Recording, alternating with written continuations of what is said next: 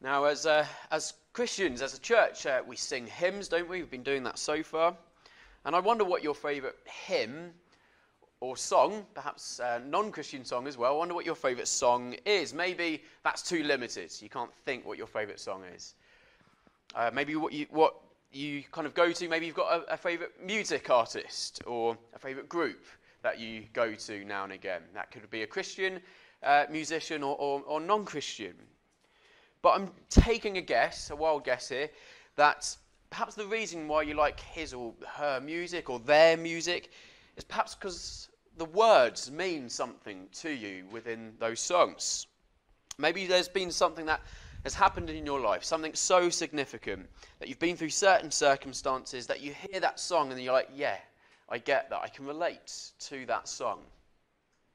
Most of the time, the light songs, the empty songs with light, insignificant words, most of the time they don't stand the test of time, unless it's something like Yellow Submarine or something by the Beatles. But they might be in the charts, won't they, for a few weeks, but then they're forgotten by most people.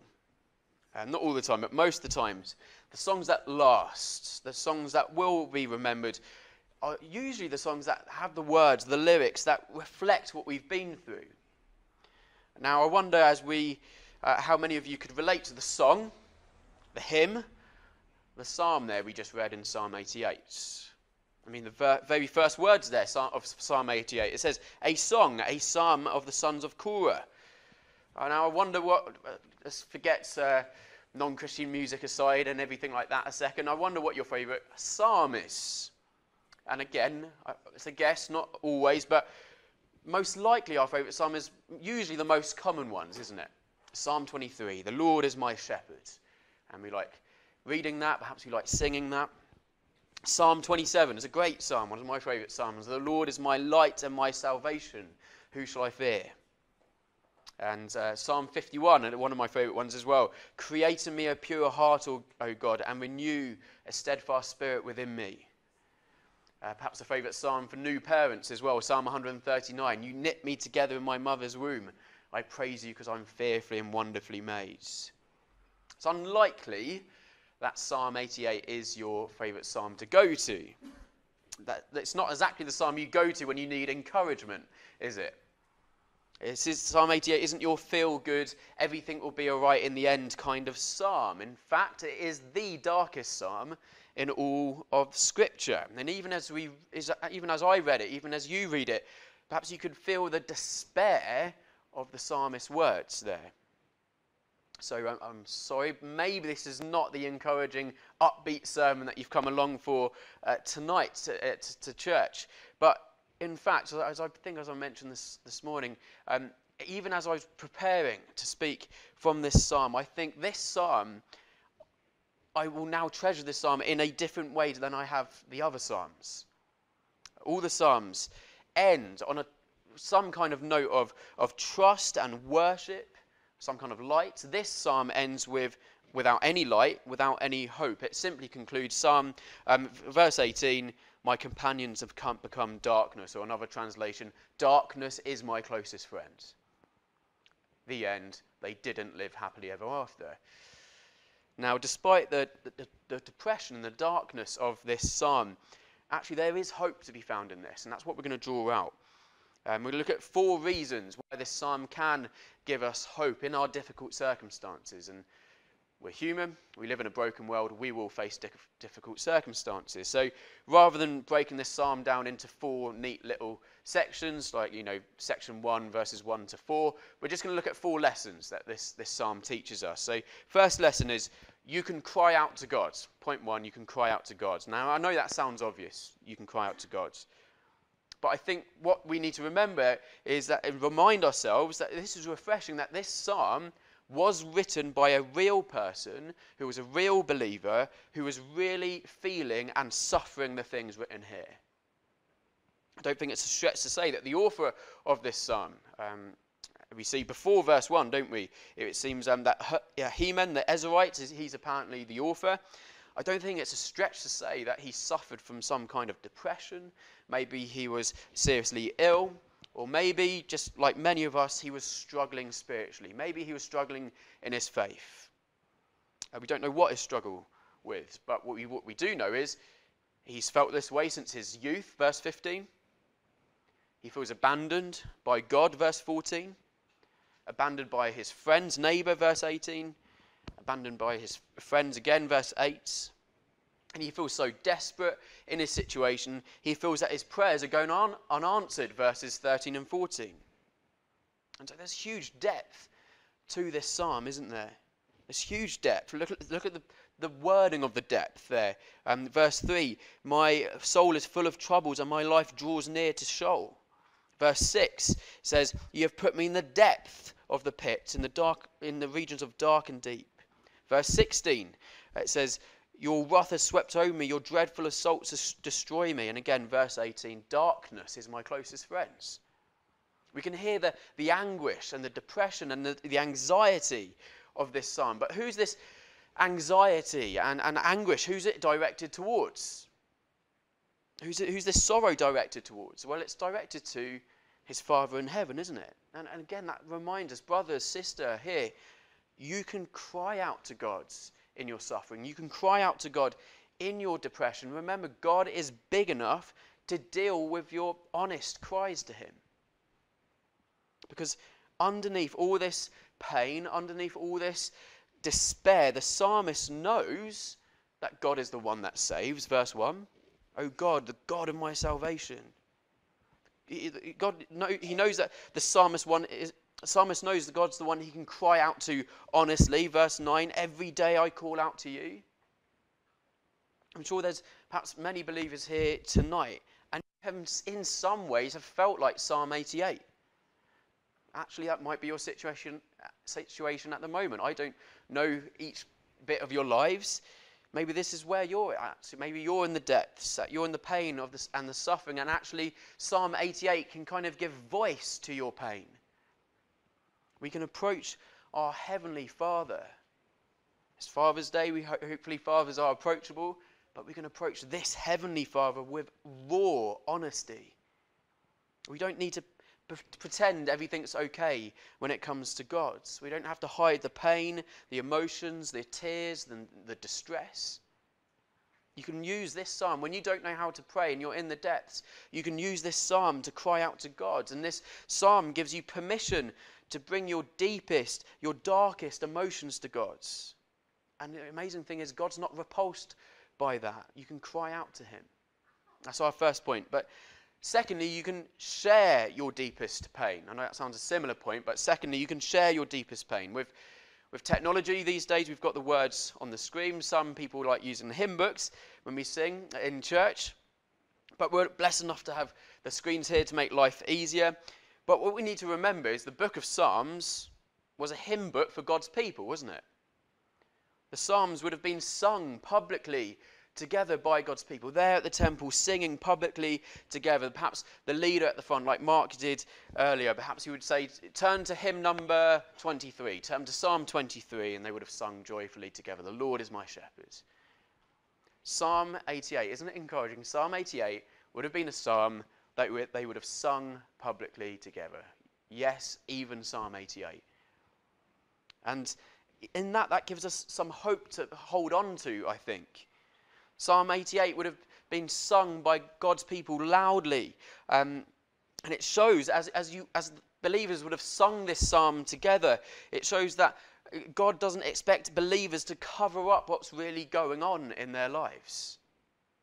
Because the thing is, when we hear these words here, this might make us think, well, didn't the Israelites face wandering in the wilderness for years and years because of grumbling against God? It makes us think, well, God's against this grumbling and complaining. So how has Psalm 88 made it into the best hymn book of all time?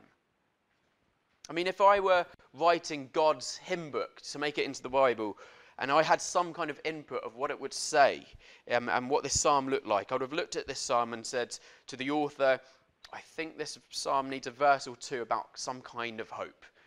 And the last word of the psalm definitely shouldn't be darkness. This is way too much for people. But that's not the case. This psalm's just honest. And it sometimes, I guess you know what it feels like. Sometimes it just feels like, sometimes life that just feels like there is no light at the end of the tunnel. And Psalm 88 seems to end on that. We get those times when perhaps life just looks so bleak, we can cry out in brokenness to God. We cry out, where are you, God? I know you're there. I know there's light, but I can't see it. So please, please show me. And again, this psalm would have been sung together publicly by God's people. And so as they sung that publicly, sharing these deep emotions, it's encouraging you to share with God's people. Maybe you arrive here at church on a Sunday, and hopefully you don't think this, but maybe you arrive here at church on a Sunday, you look around and you think everyone else here, oh, they've got life sorted. No one's feeling like I'm feeling. No one's feeling the anxiety and the darkness that I'm feeling. There's no space in their thinking. There's no space in their theology for how I'm feeling. And so this psalm is encouraging us to share with others. And can I just say, if you are a believer here and you're speaking to someone who is feeling like Psalm 88, can I make a suggestion? Don't try and fix them. Listen to them, understand them, pray with them. When you're listening to someone and you immediately, I'm sure with good intentions, but you want to help them and you fix them and you say, look, if this is how you're feeling, this is what you need to do. These are the steps you need to take. This is what you need to think about. Actually, when you react like that, the strength and the confidence you have makes them feel worse and they retreat into themselves further. Ultimately, you can't fix them anyway. Some problems are bigger than you, but problems are not bigger than God. So sit with them, listen, understand them, and pray with them. But ultimately, this psalm is encouraging us, yes, to share with others, but ultimately to share with God, to pray to him honestly. Because actually, Psalm 88 isn't like the faithless grumbling of the Israelites, because Psalm 88 reminds us who we are praying to. We're praying to our Maker and our King. The sorrow and the pain the author is experiencing, it's different from the grumbling of the Israelites. The author isn't faithless. He is faithfully struggling. He is faithfully struggling. And we're reminded, aren't we, that this psalm, it shows us that God is a God, firstly, that saves, verse 1. That God is loving, verse 11. That doesn't sound like faithless grumbling, does it? That his ways are wonderful, that his deeds are righteous, verse 12. This psalm shows us that we can be honest with God about how we're feeling. We can share our deepest, hardest heartaches in a way that honours God rather than grumbling against God. So, thirdly, you can be honest about the darkness. We can be honest about the darkness. We definitely know that life is not like that song, Sunshine, Lollipops and Rainbows, don't we? Life's not like that. Life is tough. In Newtown, a couple of months ago, we had a man called Paul Mallard speak with us, whose wife is in a wheelchair and has been suffering for years and years and years. And he said, as he spoke with us, he said, the only qualification to suffering is living long enough. Everyone will face suffering to a certain degree. You've either gone through it, or you will go through it, or you're currently in it. And so Psalm 88 is a brutally honest psalm about living in a fallen world. I mean, how many of you here have felt like verse 6? You've put me in the depths of the pit, in the regions of dark and deep. How many of you felt like verse 7? You have overwhelmed me with your waves. That sometimes how often does life just feel like you're just trying to keep your head above water? I know these verses here in Psalm 88, they're not exactly verses to put on your fridge door or to put on as a picture in your home, or to, sometimes people on social media put these lovely verses with a lovely landscape in the background. These aren't exactly the verses to do that, Lovely landscape in the background, darkness is my closest friend. Doesn't seem to work. But it shows us we live in a fallen world, and so let's be honest about the darkness around us. And actually many people suffer with depression and anxiety from time to time. Apparently around 15 to 20% of the population of Britain are on some kind of antidepressant or anxiety medication, which may mean actually there's a few in this room who have struggled or are struggling with this kind of pain. While many people, and perhaps we know of people, while many people come out of these depressive seasons, of seasons with anxiety, or sometimes, let's be honest, spiritually dark seasons, there are those, and perhaps those that we know, who will just struggle constantly. Actually, the depression, the anxiety and the darkness never seems to fade. And there's actually an horrendous theology going round that will be saying, if you pray hard enough, if you believe hard enough, if you do the right things, God will make all your life that you wanted it to be.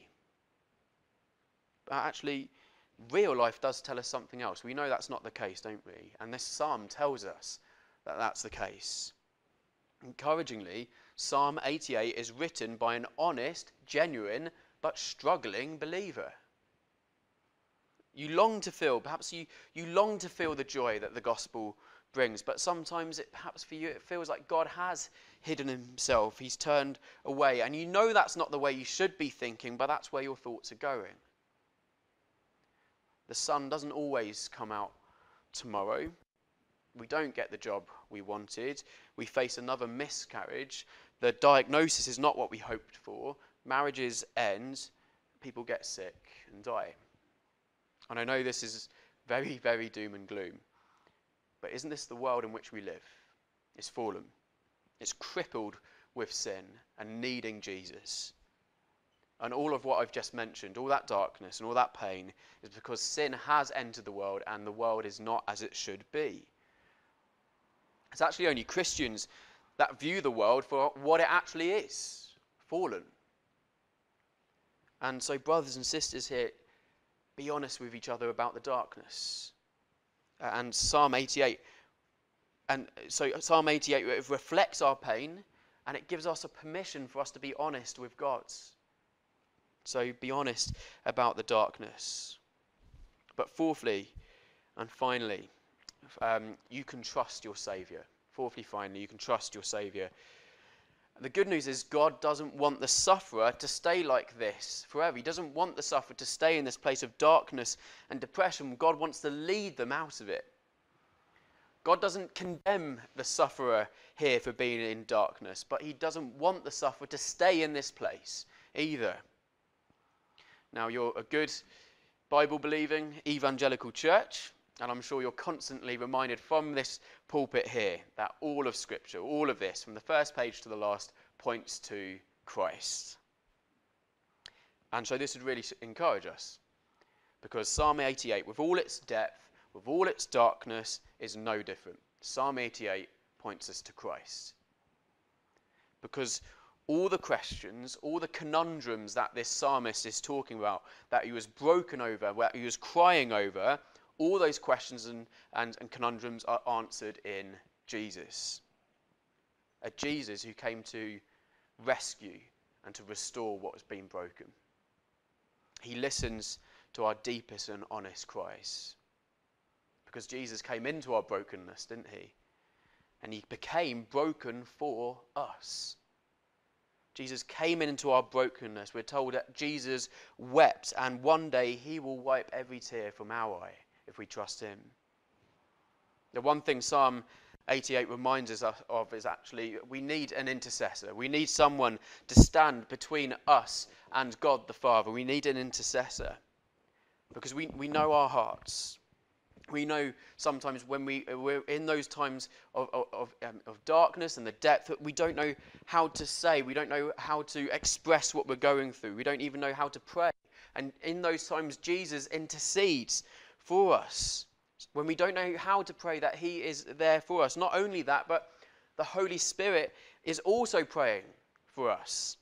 When we can't find the words to say that our hearts long to say, the Holy Spirit cries out for us. Romans chapter 8, 26, in the same way, the Spirit helps us in our weakness. We do not know what we ought to pray for, but the Spirit himself intercedes for us through wordless groans. I'm sure there's some of you here, and you know what it feels like to have wordless groans. And in those moments, you don't know how to say things to God. The Holy Spirit acts in those moments on your behalf. You know, what a comfort that is, isn't it? When life's pains and life's struggles seem to mute us, the Spirit speaks for us. And there are other psalms that we should definitely meditate on. Psalms like Psalm 27, Psalm 139. And as a whole, the Bible ends in hope, doesn't it? As a whole, the Bible ends in hope. But Psalm 88 is a loving reminder from God that the experience of darkness is common to all of us before we experience the joy of heaven. And so, brothers and sisters, if you're feeling and experiencing Psalm 88 type days, bring this in your mind, that you're not alone as you think you might feel, that he's with us in it. He's with you in the darkness and the struggles all the time. Isn't it just like the God that we worship? Isn't it just like God to make the darkest psalm a light for those who struggle? I think wonderfully Psalm 88 is in our Bibles. It doesn't need to be explained away. Psalm 88 is written by an honest but struggling believer. The psalm would have been sung just as loudly as the other psalms of praise are sung. Psalm 88 isn't hidden away in some kind of appendix somewhere. Psalm 88 isn't the psalm that let the side down. It's a prayer of the heart which is approved by God, which is why he wanted it in his inspired words. This isn't the normal expectation for the Christian life. It's not. But how encouraging is it to know you can feel this way, that you can speak this way and still be a believer? God willing, you'll agree with me that I'm so grateful that Psalm 88 is in Scripture. But as I conclude now, as I said, Psalm 88 is written by an honest but struggling believer. Another such hymn that was written by a struggling believer is a man you might have heard of, William Cowper. And despite the struggles that he faced in his life, he also talks about the change that Jesus made in his life. If you want to search him, the way you spell Cooper, by the way, it sounds like Cowper. It's Cowper, and we're singing a hymn in a minute, so I'm sure you'll see his name. But William Cowper, when he was 32, he met Jesus. And he didn't meet Jesus in a youth group or children's group. He didn't meet Jesus in what we're doing today, a church service. He didn't meet Jesus there. He met Jesus in an asylum after he tried to kill himself for the third time. And Cowper, his father, was a chaplain to King George II. And he wanted to raise Cowper to be a deeply religious man. And at 6 years old, his father sent him to a boarding school to learn and to learn theology. But Cowper didn't enjoy that environment at all. And what started out with an older boy bullying him quickly turned into abuse. And from that time on, Cowper struggled with darkness and depression. And that seemed to be a constant in his life. As it says there in verse 15, afflicted and close to death from my youth up. That seemed to be Cowper's stage. But one day, one ray of light that appeared for Cowper. When he was a young man, he met and fell in love with a woman. And he was in this relationship with her for years. And they planned to marry. But in the end, her father forbid the marriage. And Cowper felt some kind of comfort in his poetry and music, and he was very successful. In many ways, looking at Cowper's life from the outside, looking in, you wouldn't have seen his struggles. He had a best-selling publication, a book review of his writings by Benjamin Franklin, internationally known, but to Cowper it meant nothing. Cowper attempted suicide several times, and his doctor happened to be a Christian. And when he was recovering from those times, he would read the Bible to him. And when this doctor read Romans chapter 3 to him, he read these words: "For all have sinned and fall short of the glory of God, and all are justified freely by his grace through the redemption that came by Christ Jesus." And the doctor read those words, they went straight into Cooper's heart. And Cooper himself wrote, when he heard those words, he wrote this: "Immediately I received the strength to believe, and the full beams of the Sun of Righteousness shone upon me. I saw the sufficiency of the atonement that Jesus had made, my pardon in his blood, the full and completeness of my justification. In that moment I believed and received the gospel." Cooper met Jesus in the asylum. And you half expect me to say, from that moment on, everything changed for Cooper. But no, Cooper never had what would be considered the perfect Christian life. He continued to struggle with loneliness and depression all the days of his life. But in one of his darkest moments, in one of when he was feeling pain, his hope in the gospel remains. And one of his deepest, darkest hours, he wrote these words: "The dying thief rejoiced to see that fountain in his day, and there may I, though vile as he, wash all my sins away." So loneliness, darkness, and depression were not the final words for Cooper. As he wrote the words in that hymn, "There is a fountain filled with blood. Redeeming love has been my theme, and shall be till I die." So the Christian with anxiety, depression, illness, or darkness, despite your struggle, despite how you feel, redeeming love is also your theme, and will be until you're there face to face with love himself in glorious light, where there will be no more darkness. Maybe sometimes we're guilty of thinking, how often have you thought in your struggles, God can't relate to how I'm feeling. God doesn't know what I'm going through. But as you think that, as you get those times of feeling like that, cast your mind and look to a lonely, twisted, tortured figure on a cross. Nails through his hands and feet, back lacerated, forehead bleeding from thorns, mouth dry, unbearably thirsty, in darkness because the sun has stopped shining. And as you look at that image, as you look at that figure, think, that's the God for me. A God who entered our world of flesh, blood, and tears. And yes, he does know completely how you feel. And so I'm finishing now, but Christians cannot read Psalm 88 and think, this is a description of Jesus, the man of sorrows. Christ entered the darkness and was forsaken, so you may never be forsaken. As you read Psalm 88 and relate it to yourself, also read it and relate it to Jesus and think, he experienced this for me. We have a God who didn't stay distant from suffering, but he entered suffering so he could end it forever.